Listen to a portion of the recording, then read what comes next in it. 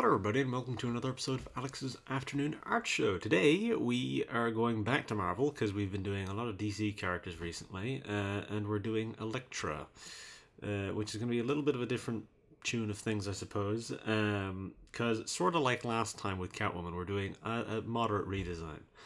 I'm not going too crazy with it, we're sort of sticking to what the kind of classic design is, but I'm merging in some elements because if there's one character who has, I would say, probably the most disparate kinds of designs, it's Elektra. She has probably some of the most varied and random designs that I can remember. They are, as I said, they are varied, and they vary wildly in quality too. So let's hope this is one of the better ones.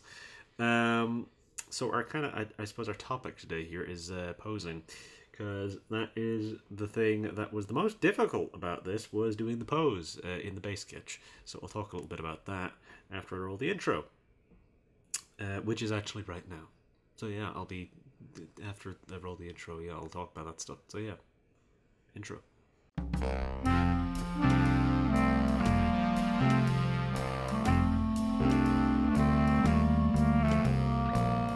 Okay, so this is what I've got. As I said, mostly just kind of sticking to the classic design. So we've still got the kind of one shoulder, kind of sort of one-piece dress thing. Is sort of still what I'm going for here. And then there's the sort of arm bandages and stuff like that. So the way that we're kind of merging this is that...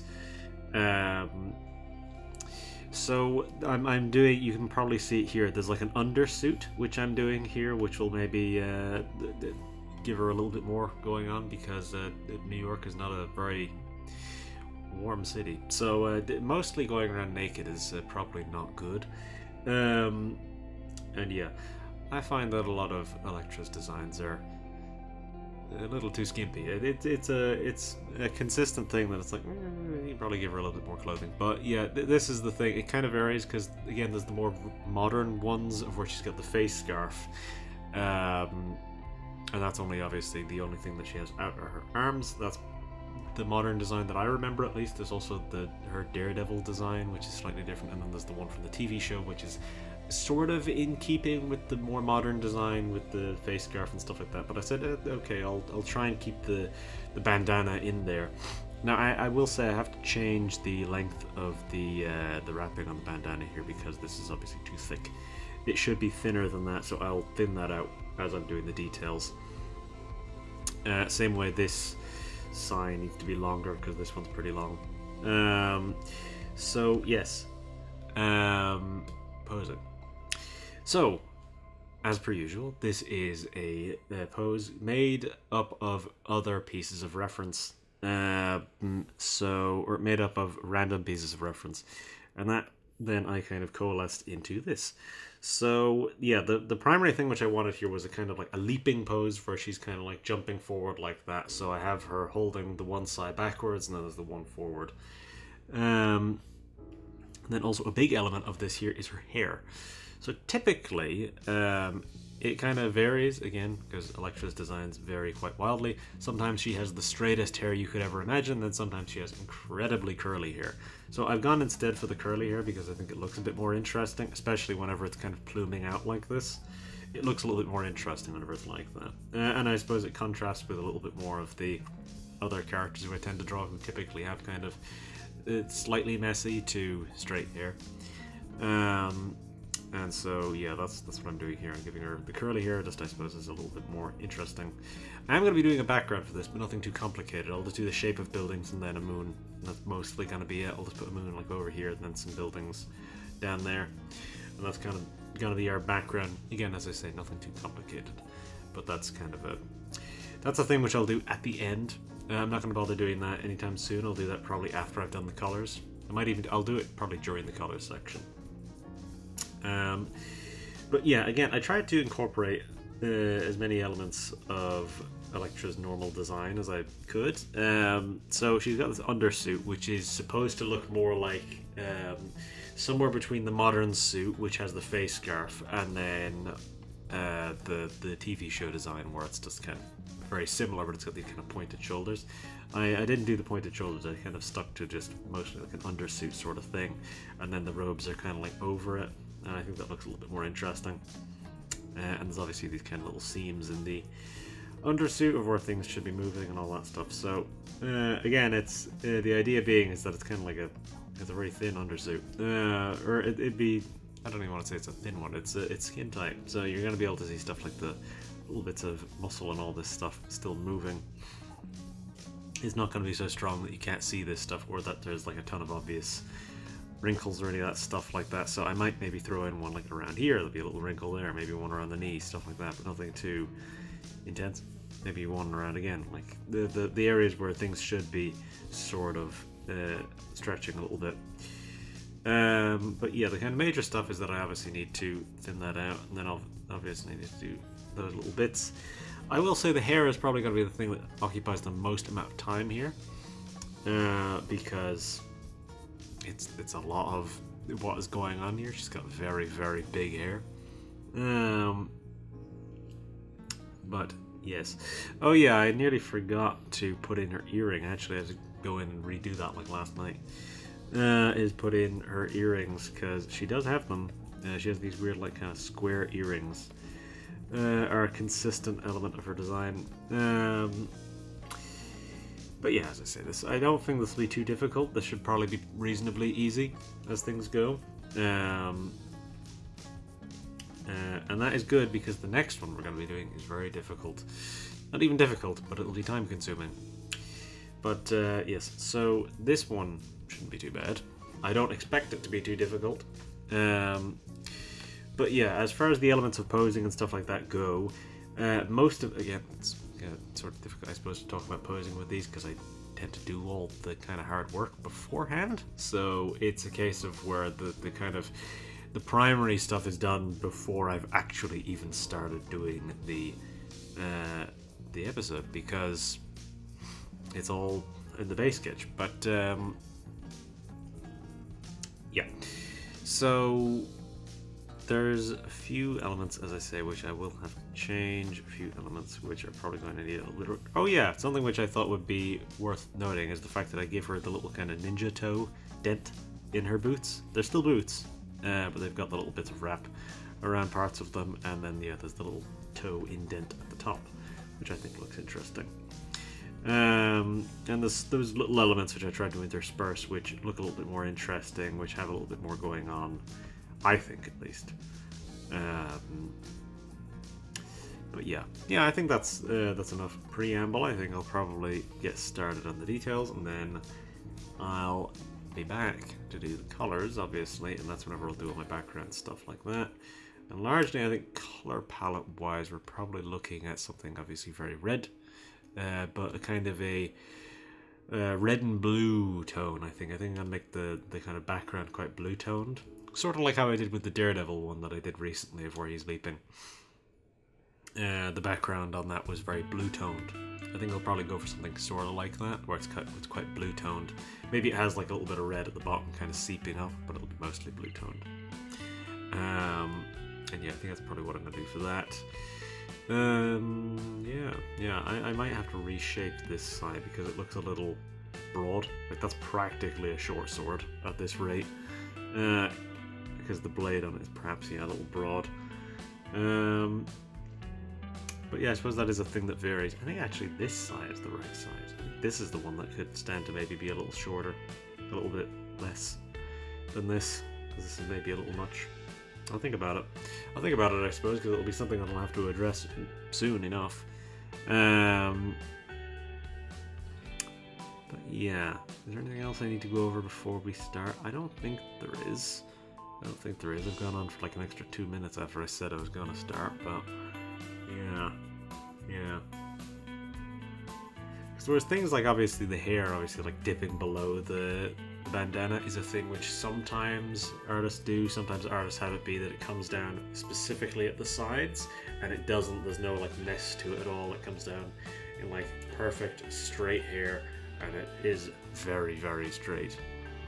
But here I've obviously gone for something a little bit messier, a little bit curlier, so I've had it kind of loop down in sort of less than perfect lumps and all this.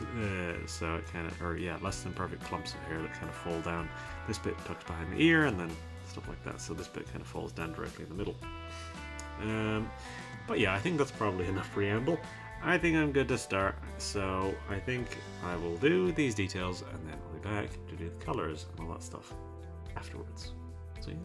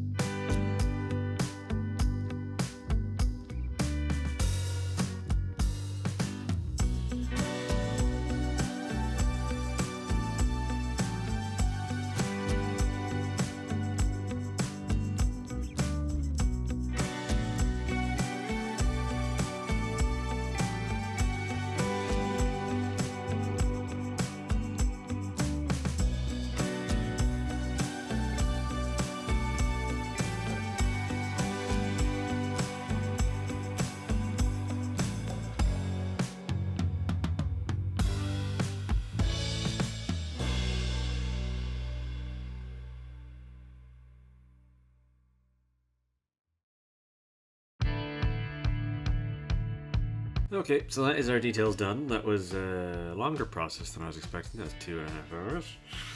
So yeah, I suppose that's what this amount of hair will do, because hair is probably one of the more time-consuming things that I draw typically. I did a little bit of an alteration to the kind of primary dress part. I added these kind of little bits of like overlapping, like kind of fold in there, so that it sort of kind of keeps the idea of the as soon as my brain catches it, sort of keeps the idea of the kind of wrapping that's around the rest of this, like on the arms and then along these little bands and stuff like that that are on the legs. All those little things that it kind of carries over that kind of same kind of visual look. So it has these little folds going over things and like the kind of sort of lightly bandaged look. I don't want to obviously go too far with it because that's A, a lot of effort, and B, I don't normally like how it looks all that much. So I decided to try and keep it simple in that regard. So yeah, this section now, we've got the colors. So for Elektra's skin tone, I'll probably give her actually a darker skin tone, because that's one which I tend to prefer. Is I think yeah, I prefer the darker skin tone with Elektra. It's something which again it wildly varies. Sometimes she's got a darker skin tone, sometimes she's got a very pale skin tone. It really just completely depends on the artist. Depends on the artist's tastes, and here I'll be going for a darker skin tone because I think that that matches a little better here. Yeah, so I will be including, yes, in this section will also be the background, which again, all I'm going to be doing is using my polygonal lasso tool, just doing that sort of thing, and then this is going to be how I do my buildings, basically, something like that. That's obviously a very unpleasant looking version of it, but yeah, that's going to be the general idea. I'm just going to slap that together just so you get an idea of what I'm talking about. And then I'll throw a moon in the background, which will just be like that. Not that ovular, obviously, but yeah, not that ovoid. But yeah, that's the general idea of what I'd be going for there. I was thinking of having it be like a sort of cloud-covered moon sort of thing, maybe. But we'll see. We'll see what I do with that. Because this is obviously, yeah, I'll go with moonlight. Because that's more interesting looking. Because the way that I did Daredevil was like sort of early morning, so it's got that kind of red glow rising from the bottom of the frame. I might do a sort of idea like that here. I might incorporate something like that here, but I'm not sure. We'll see. We'll see what I do. Because yeah, there'll be the buildings. I think I'll make the buildings like a dark red color. And then the moon will probably be a sort of like kind of warmer yellow color sort of thing. Warmer yellow to potentially kind of colder blue.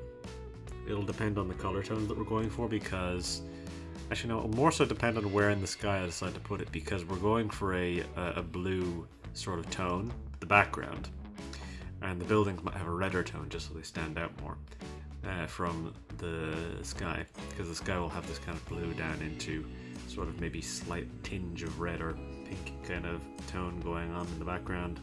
So depending on where I decide to put the moon, whether the moon's up here or down here, it might determine what color I decide to make it. I might make it a colder color if it's higher, because then it'll be higher into the blue tones of the background. So that would make more sense in that instance. And because of that, that'll obviously influence our lighting, so the moon will act as what will give us our rim light, which will be a white kind of rim light most likely. And then I'll kind of give it soft light along the front here, and then that means the darker parts will be on the left. So that'll be how I do that. But yeah.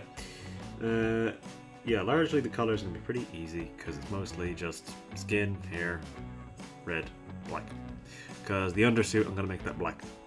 The kind of, yeah, like undersuit. That makes, yeah, because that's being derived from all those things which have it, like the Daredevil show, like the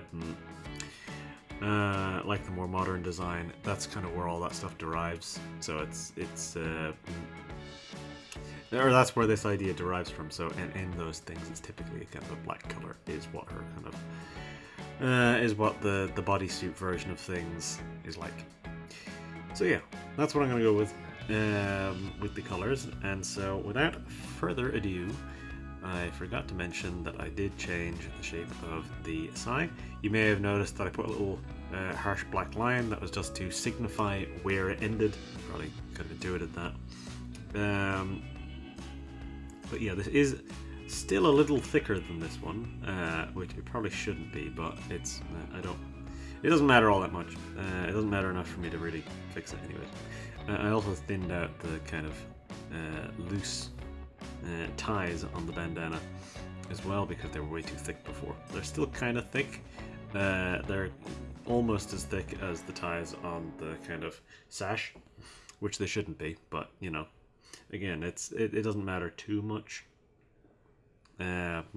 Just so long as they're thinner, and they are thinner. So yeah.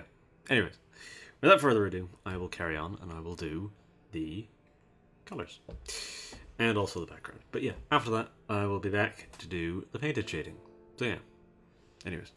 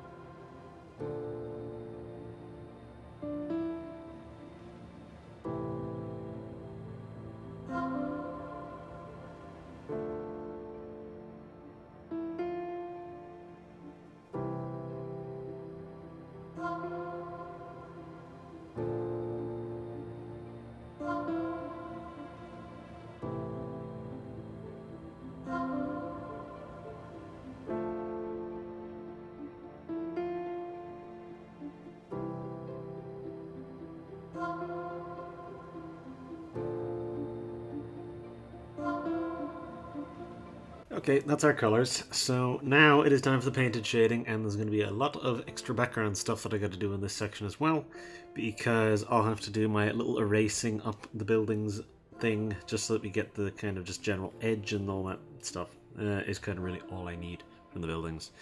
I'm also going to be doing some clouds in the sky, and then sort of obscuring the moon a little bit behind clouds via a paintbrush. I was considering kind of just drawing in the cloud cover, but I thought that would look kind of bad. So, especially whenever I was going to be using paintbrushes anyways. So I said, no, I just prefer to do it this way. And so I did some detailing on the moon as well, because I figured that'd look alright. And I like how it looks. I actually think, now that the colors are on, I actually like... I like the way that the kind of undersuit mixes with the kind of dress thing a lot more, actually. I actually like how that kind of interacts, because it's an interesting kind of color composition. It's still predominantly red, which is a problem which I feel like a lot of Elektra's modern designs have, is that they do mute the red quite a bit, even though that is her primary color. I mean, in the original design, it's just red. There's no more than that. There's just the red. That's all that's part of her costume. So yeah, I think the black does a little bit to kind of balance that out, and I kind of like how that looks. But yeah, so what do I have to do? I have to erase up the buildings. I have to do cloud cover, and I have to do her painted shading on the character. But largely, there's not actually, as I said before, there's not that many colors on the characters, so that really shouldn't take too much time. So realistically, the rest of this should be kind of quick. We're already 3.5 hours in, so we're already tracking to be a little bit of a longer one this time. Not even necessarily a longer one, but kind of a normal length one, like last episode. But we'll see. We'll see. But yeah, anyways, I will do this painted shading, and then I'll be back to do the detailed shading and the light line, and that'll basically be us. So yeah.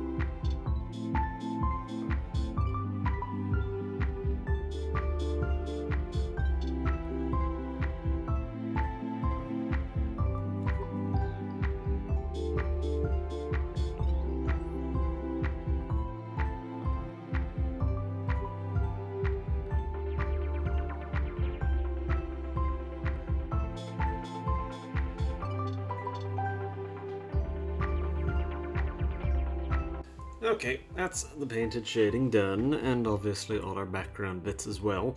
So I obviously went through and I did the I did this little bit of kind of cloudy shading around the moon.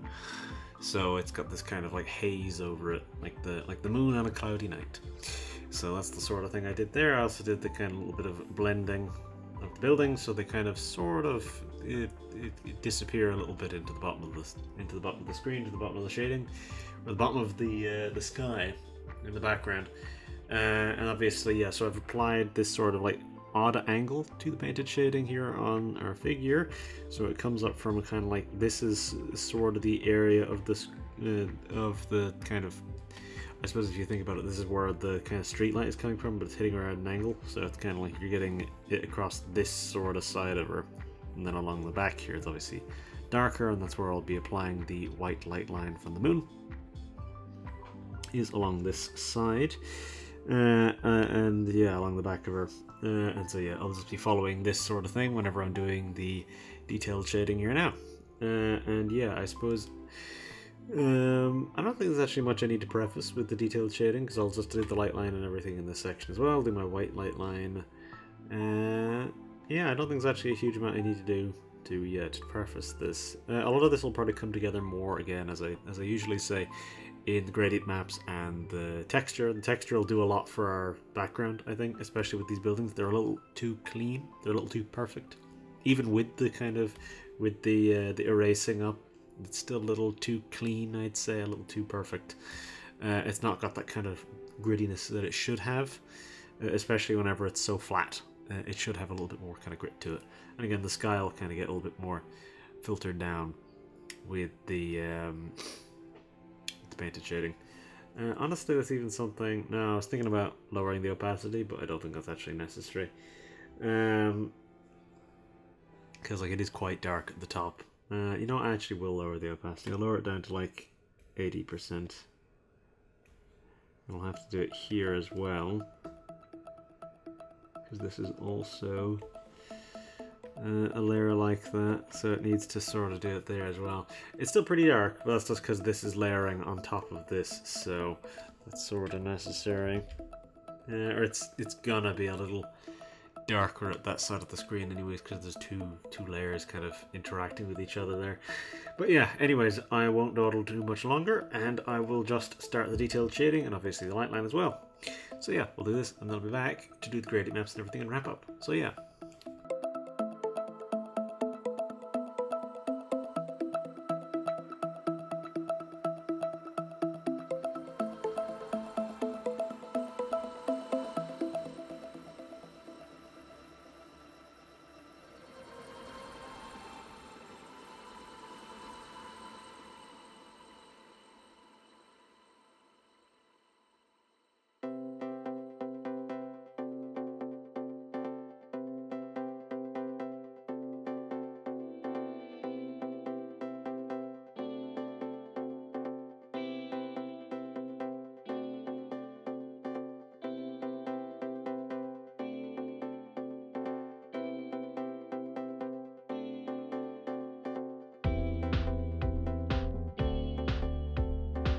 Okay, that is our detailed shading, our light line done. I chose not to do the light line along this arm because logically, based on where the light is coming from, the hair should be kind of blocking that, so you wouldn't really be getting the rim light there.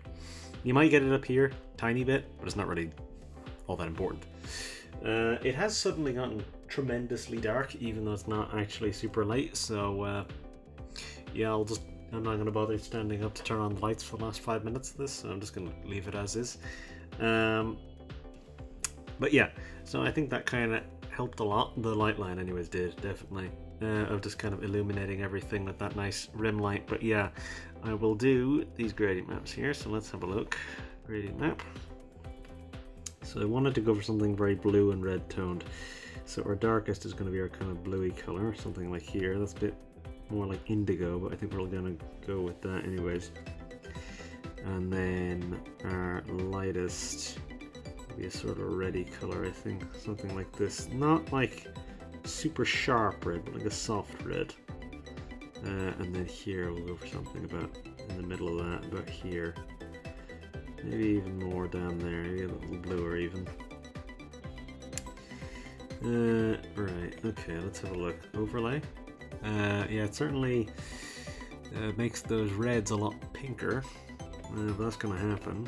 So soft light is more accurate what we want, I'd say. Turn that down to about 60 because we don't want it to be too intense. Last few I've been going for 70% opacity on the layers, but I don't think we need that because it's pretty intense already. So I'll turn this one to luminosity, make this one 20% on the opacity. So again, we don't want it to be too crazy, because that will make things quite a bit darker. But it does make that moon pop a little bit more, which is nice, I suppose. Right, and then we'll make another one, which is going to be a color burn, which will just kind of bring out our colors. And again, it makes that moon pop quite nicely. So yeah, that's our gradient maps. Now again, it does darken things quite a bit, all these gradient maps. So we're going to grab our texture, and that should do a little bit, at least, for brightening things back up. So let me grab this texture.